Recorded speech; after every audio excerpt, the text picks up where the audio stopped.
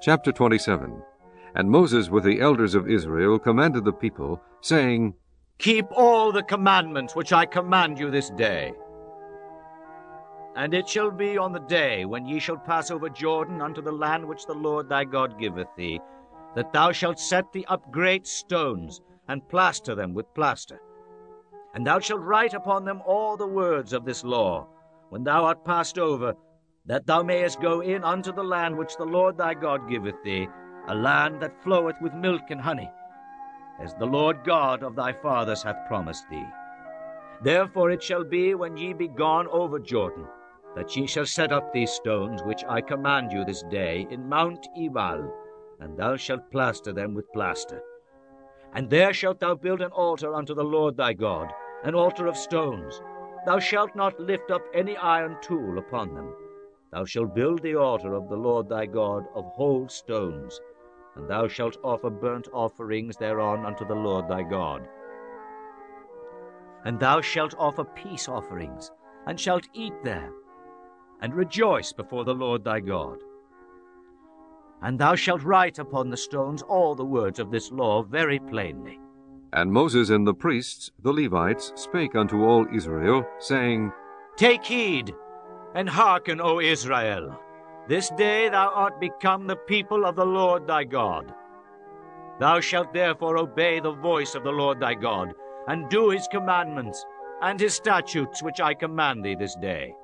And Moses charged the people the same day, saying, These shall stand upon Mount Gerizim, to bless the people when ye are come over Jordan, Simeon and Levi, and Judah, and Issachar, and Joseph, and Benjamin.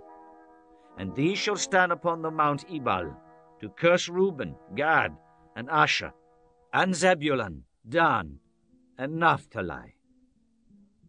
And the Levites shall speak and say unto all the men of Israel with a loud voice, Cursed be the man that maketh any graven or molten image, an abomination unto the Lord, the work of the hands of the craftsman, and putteth it in a secret place.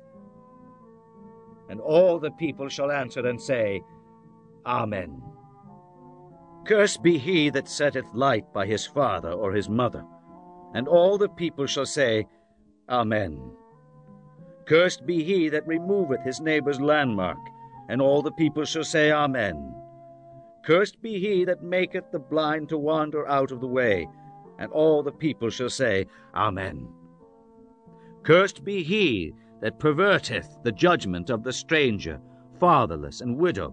And all the people shall say, Amen. Cursed be he that lieth with his father's wife, because he uncovereth his father's skirt.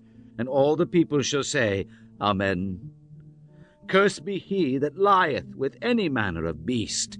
And all the people shall say, Amen. Cursed be he that lieth with his sister, the daughter of his father, or the daughter of his mother.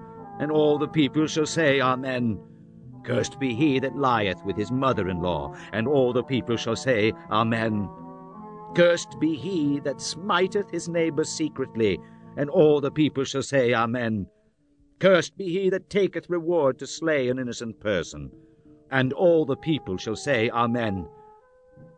Cursed be he that confirmeth not all the words of this law to do them. And all the people shall say, Amen.